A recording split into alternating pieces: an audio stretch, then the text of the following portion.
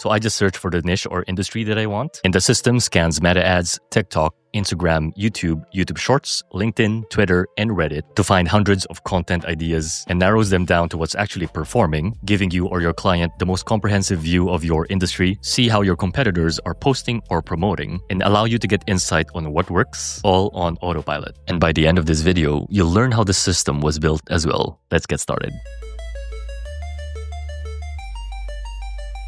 Hey, if you're new here, my name is Jay. I spent a decade in creative and marketing work and half a decade leading data teams, and now founded our AI Solutions Group and RoboNuggets, our education arm, where we have several hundred members, all AI practitioners across the globe. And here, our mission is to make creating with AI easy to learn regardless what your background is, with a wealth of lessons that most people join for, but most members stay because of the community that we have built. All right, before we dive in, I think it's good to just understand why this type of system is useful and important. And at the core of it, it boils down to this fact, which is that information is an asset. So if you have this system that gives you relevant information about your industry, then you get insight on what works and what doesn't work, including what your competitors are doing and what type of content or adverts work best for your space. You can also use information as a lead magnet. So for example, if your audience are chiropractors, how many of them would sign up to your mailing list if you give them a view of the top content that other chiros are doing? And last is that you can use it for cold outreach, which is basically reaching out to people you don't know to make a connection. So if you provide them information that's valuable to them and relevant to them, then you're able to provide value outright, which makes that connection more likely to happen. And if you have information automatically delivered to you using tools like n8n, then not only can you be informed of what works in your space, but you can also build it as part of your content creation workflow to automatically adapt content based on what works, which we'll talk more about near the end. And by the way, this system, we built it in n8n, which if you're new, n8n is a no-code automation tool similar to Zapier or Make.com. And what's great about n8n is if you have this template, which you can just download here if you're part of the community, you can just import that into n8n and that will build the system for you automatically. So that is a good shortcut, but don't worry because I'll be going through how to build this system as well so that you can follow along and learn how to build it too. And before we head into the system itself, first we need to learn what Apify is and how to use it. And if you're new, Apify is basically one of the most reliable services out there for scraping and extracting information from several sources. So if you go to their website, you can see they have scrapers for TikTok, Google Maps, Instagram, and 7,000 plus other actors is what they call them, to let you gather information from the web and organize it for your use case. And we have been using Apify for our work a lot, and they've also done some masterclasses with the community before. And they also have a free plan so that you can test it out before committing. And if you're part of the community, we're also able to work with Apify to get 100 USD vouchers for 100 of our members. So check that out here if you need it. But if we head to the console once you sign up, just to show you how it all works, first you need to head to the Apify store. And usually how we find scrapers here is literally just searching for it.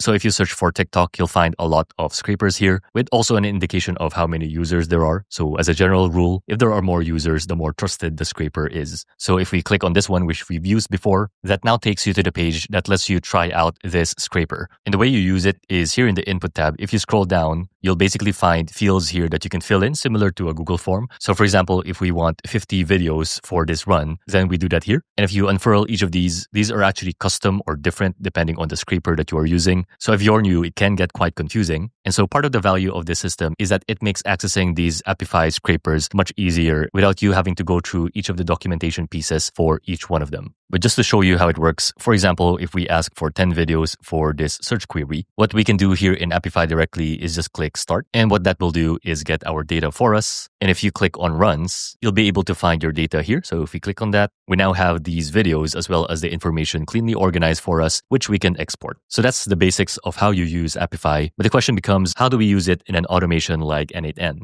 Well, if you head to n8n and add a node, Apify actually has a custom node now available in the latest n8n version. And the specific action you most likely would be using is this run an actor and get the dataset. So if we click on that, you'll now have this node, which we can test out. And if we configure it, first thing you need is to set up your connection or credential, which you can do here by creating a new credential. And if you click connect my account, that will take you to a single sign-on page for Apify itself, making it seamless. And if, for example, we want to use this scraper within n8n, all we need to do is to find it from their list. And if you search the name here, you'll be able to select it. And now the final configuration you need here is this input JSON or JavaScript object notation. And so the way you get this is if you go back to the input tab in Apify, if you have your search parameters here filled in, what you can now do is just switch to this JSON view, and that will actually give you this structure, which you can just copy, in which you can paste paste here. So if we take a closer look at it, you'll see that we have our search query here, as well as the intended results that we want for this run. So that's everything you need basically. So if we execute this step, what it will do is run Apify in the background, which if you go to runs, you'll actually be able to see it here, and it will say the origin is n8n. And when that finished processing, it will now give you those 10 items that it was able to scrape, which if you switch to the table view, you'll be able to preview here as well. And so when setting up this system, that's what we did for TikTok.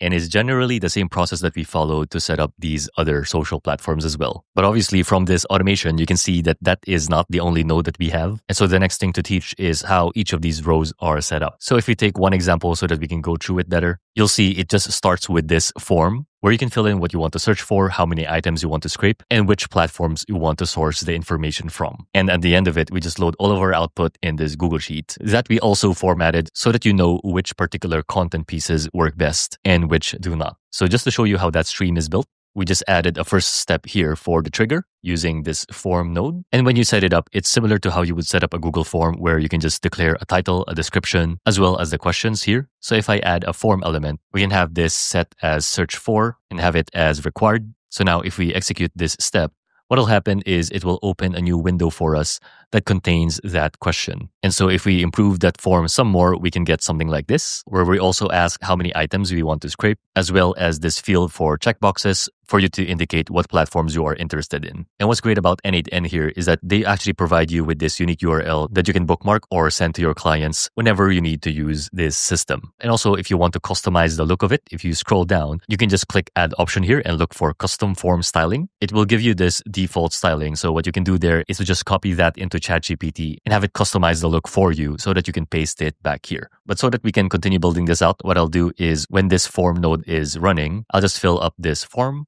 and select TikTok for now and click submit. And what that will do if we go back to n8n is just load the response here in the output. And so the next node that we had, if you remember, is going to be this filter node. And the purpose of this is just to check if the user selected TikTok as a platform. So to set up that condition, what you want is to drag this parent which platforms field in here, change that to contains, and just type here the platform that you are setting up, which is TikTok in this case. However, you can see that there is an error, which if we expand this, it's mainly because right now this data type is an object, which at least for this purpose of the filter node, it's having trouble to recognize. So if you change this expression into this one where we are stringifying it, basically converting it into plain text, then we get this result, which if we go back, that now sort of flattens this data field so that this filter node can check if it contains TikTok or not.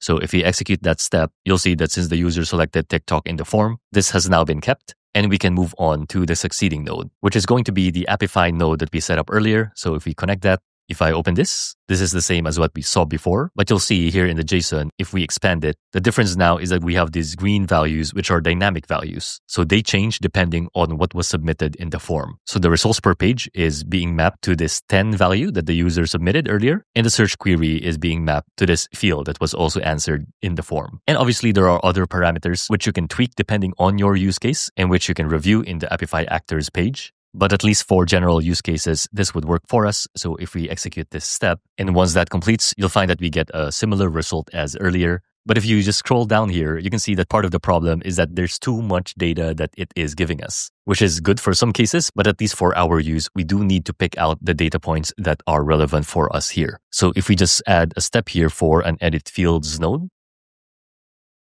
what you can do now is to pick out the data points that you want from the left side here. So for example, this text is the caption, so we just drag it here. And we also have this posted date that we can also drag. And if we just execute this step to show how it works, what it will simply do is summarize those fields for us so that they are easier to read. And so what I did is to just capture the caption, the date posted, the username of who posted it, the URL of the video itself, and a couple of other metrics that are generally relevant if you're trying to understand which content is performing well on TikTok. So if we execute this step, we now have those 10 videos with the relevant information summarized for us. And so the final step is to just load these 10 items into a logging mechanism, which the one we use is Google Sheets because it is much easier to set up. And the action you want here is this append row in sheet function, which if you haven't set up Google Sheets before, you can just create a new credential here and sign in with Google. But once that's connected, you can just find the template that you need here, which in our case would be this one. And if you need a copy of that and you're part of the community, you can just click on this link and you'll be able to make a copy of it. And here you can see it's a simple template